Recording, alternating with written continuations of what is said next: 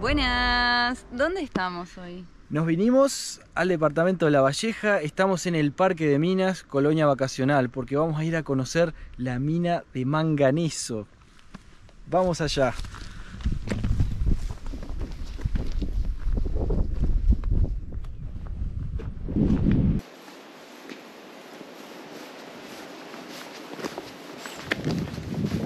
Hay una tranquilidad muy grande.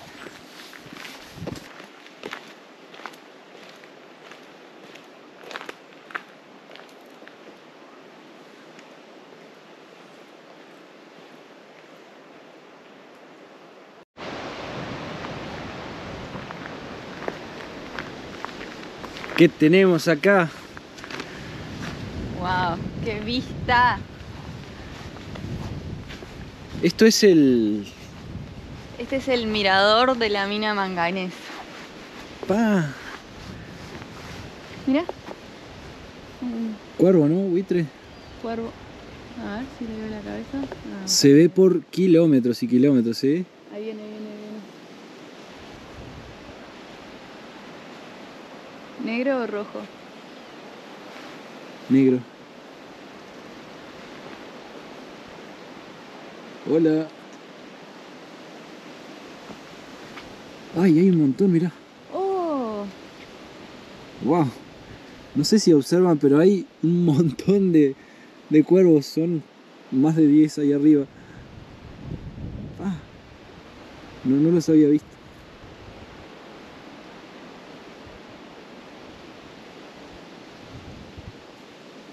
Qué impresionante esta vista, la verdad.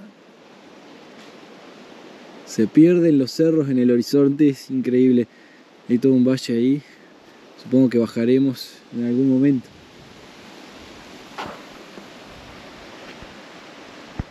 Y seguimos el camino, dejamos el mirador atrás porque tenemos que seguir bajando hasta llegar a la mina. Acceso a mina Manganeso. Wow. 600 metros finales, ¿no? Vamos arriba.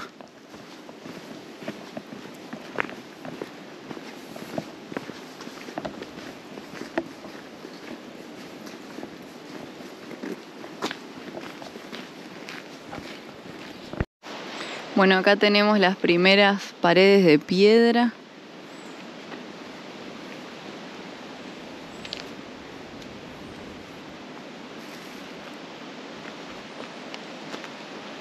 Paredes rocosas llenas de musgo. Interesantísimo. Y acá hay como una especie de bajadita. Creo que no lleva a ningún lado en particular, pero... Las paredes de por sí están buenísimas.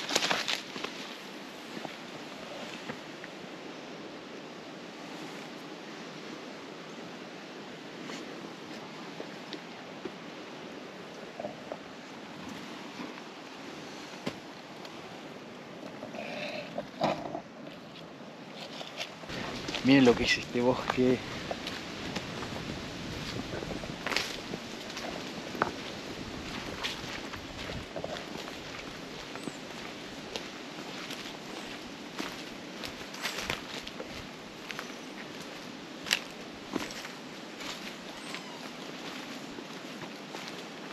Hay que ir con cuidado, pisando firme.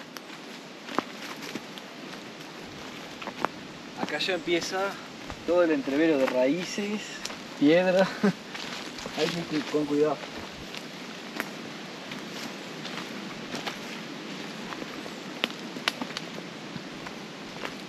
Está lindo el senderito. Y tremenda tranquilidad, aparte está como bien para venir a estar en quietud, en silencio. Conectando. Exactamente.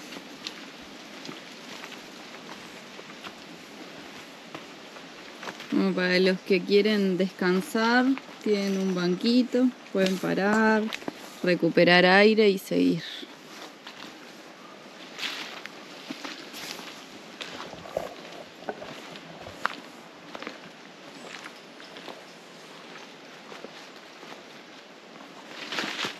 cardenal rojo, de copete rojo. Qué bicho lindo. Sí. Se ven mucho por esta zona.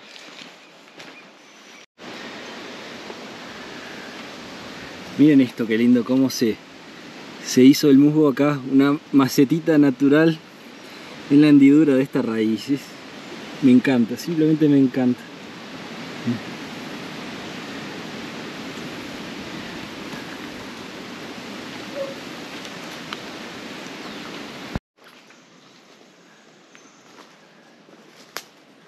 Ay, no sé si se ve, pero anda un colibrí.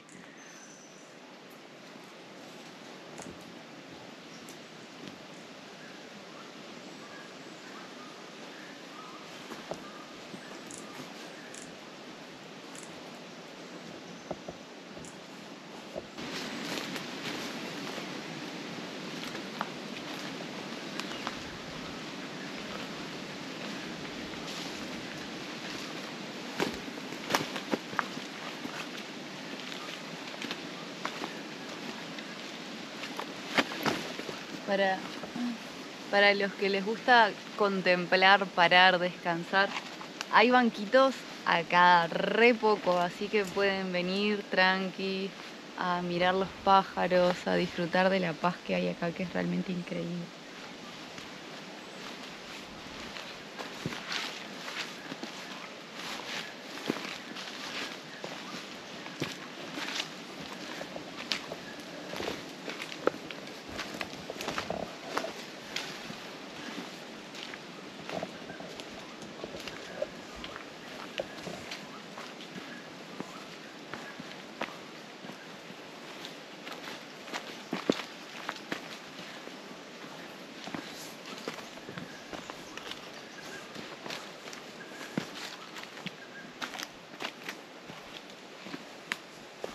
Literalmente solo se escucha el viento y pájaros, nada más.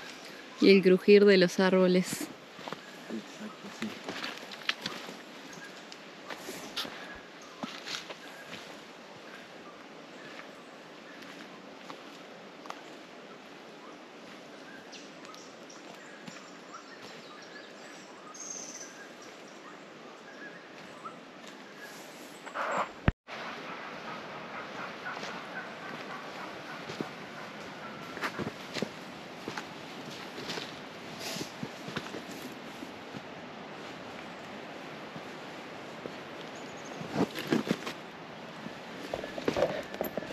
Acá hay que tener mucho cuidado porque esto es súper resbaloso, es musgo, piedra y humedad, una muy mala combinación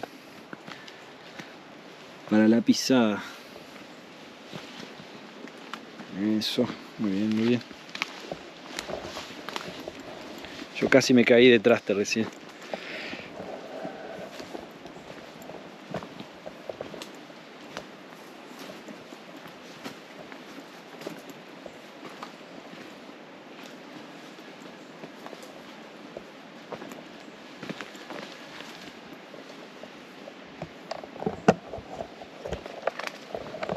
El sendero sigue y sigue bajando, no sé hasta dónde, uy, pero nos queda un trecho todavía de esos 600 metros desde el letrero.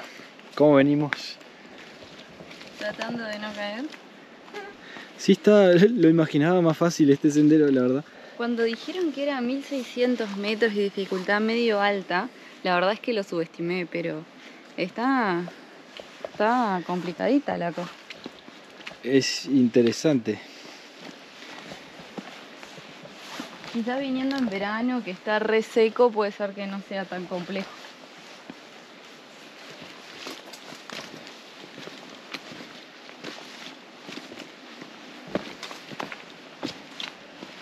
Pero una belleza. Se escucha el río. ¿Río? Río San Francisco. O arroyo. Uy, cuidado acá,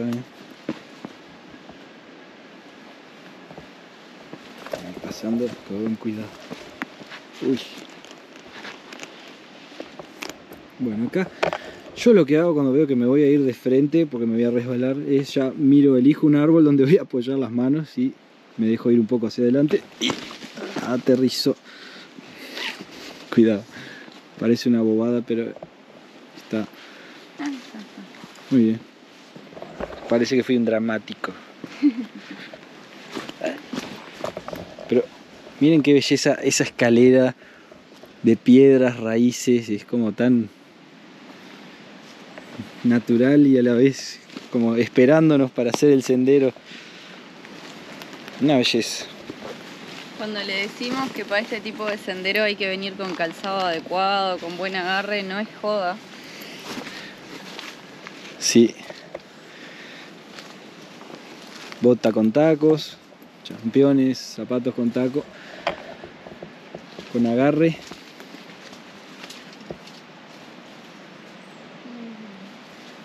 Ok.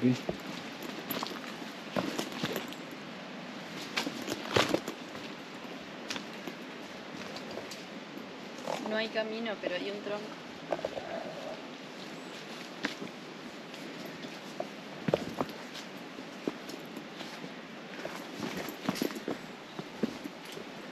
Ah, qué lindo.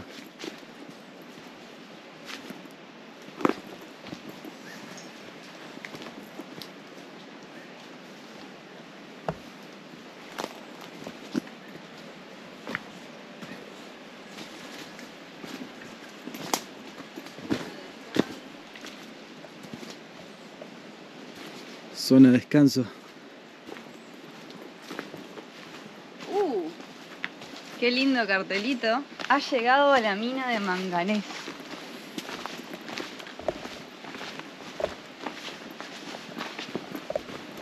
Sí, sí. Ay, mira la cañadita.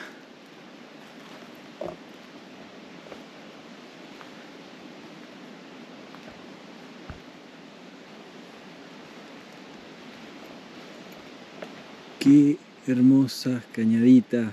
Miren la delicadeza de esa vertiente de agua natural.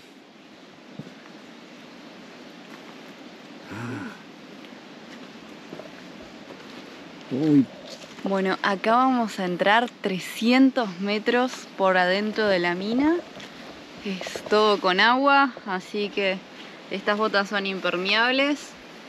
Acompáñennos. ¿Llegaremos tan adentro? Ay, ay, ay. Murciélagos nos esperan.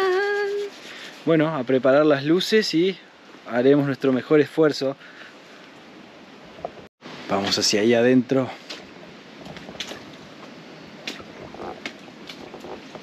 Miren esto.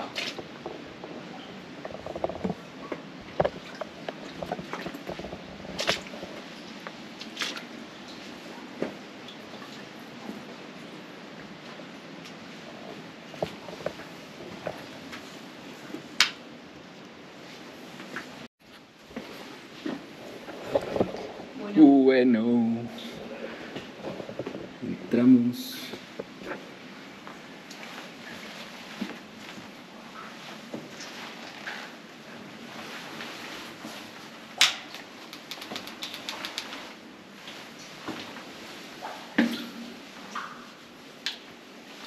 Es un montón, se pierde para adentro. Y 300 metros es como mucho, ¿no?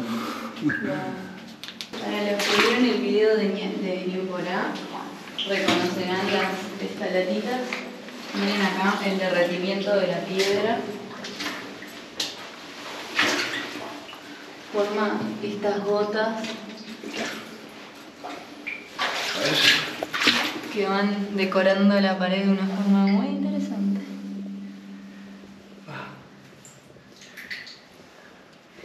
Siempre tienen gotitas de agua en la punta que van moldeando todavía más la piedra. Sigue por toda la mina.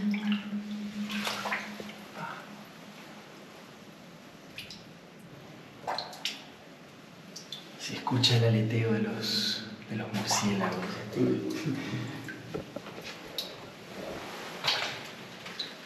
A ver hasta dónde podremos llegar.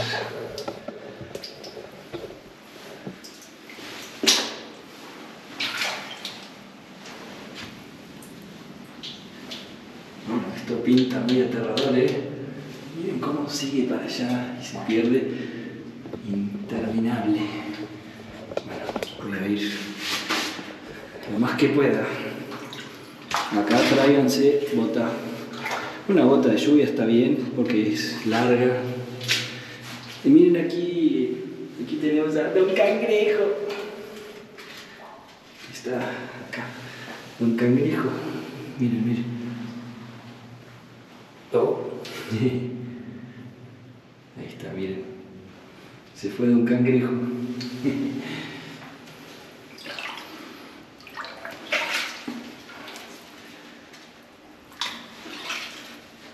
¿Vas bien? Sí. Perfecto. Bueno, ya me metí bastante adentro, miren. Máximo esfuerzo. Sigamos. Hay que tratar de pisar muy suave porque el agua se nos levanta ese polvo y no podemos ver las piedras como esta, para que la pisada sea segura. Y ver un poco de paso dónde estamos pisando. Ahí, eso. Miren la cueva esta, lo que es. Ay, ya se ven murciélagos. Vamos bien, vamos bien. Avanzo lento porque no se ve nada.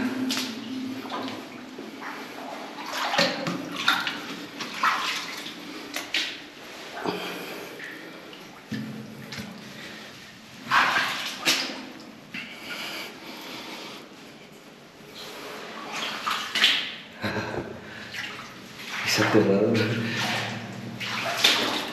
Bueno. Wow. Chorrea el agua.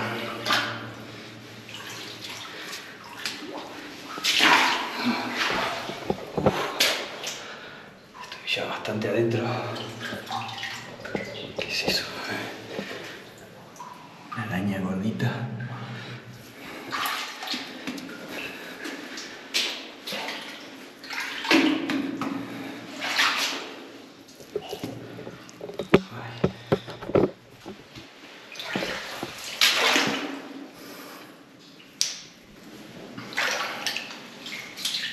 Escuchan ahí el ruido de los murciélagos.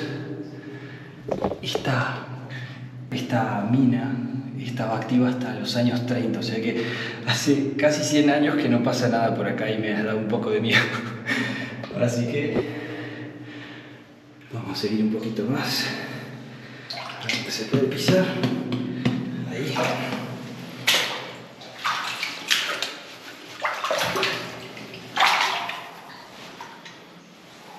Ok.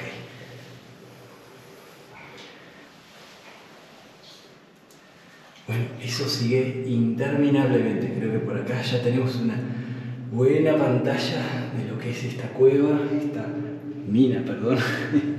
Así que vamos a emprender el regreso. Vamos para afuera.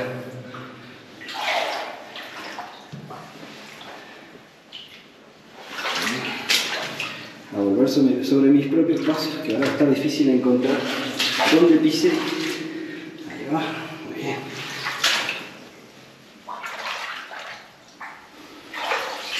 Muy bien.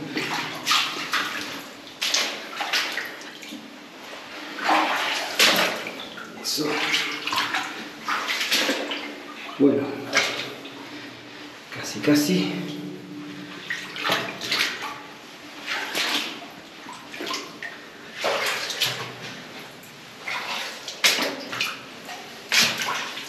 ¿Cómo estamos? Si prestan atención, se pueden ver los agujeros donde ponían los cartuchos de dinamita, ¿no? Ay, ahí, miren.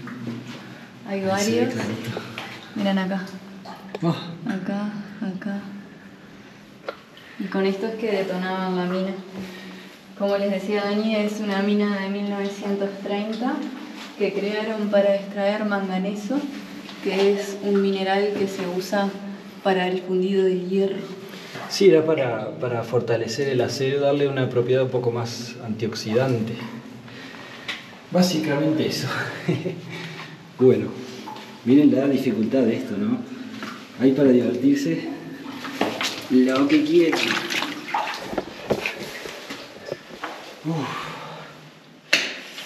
Excelente. Acá mismo, desde la entrada de la mina de Manganeso, vamos a dar por cerrado este sendero. Fue un sendero corto pero intenso. La verdad, me gustó mucho. A mí también me encantó. Y el final, miren lo que es. Es esta grieta, esta mina que se pierde 300 metros hacia adentro. 300 metros. Nosotros nos metimos hasta donde pudimos. Demanda mucho coraje escuchar esos murciélagos, esas gotas de agua cayéndote en la cabeza todo el tiempo. Así que bueno, les recomiendo que traigan una bota de caña larga, de preferencia una bota de lluvia normal y corriente. Les da más que suficiente para hacer este sendero hasta el final. Les dejamos acá el video de Ñu otro lugar para ir con botas de lluvia, y nos vemos la próxima. ¡Chau!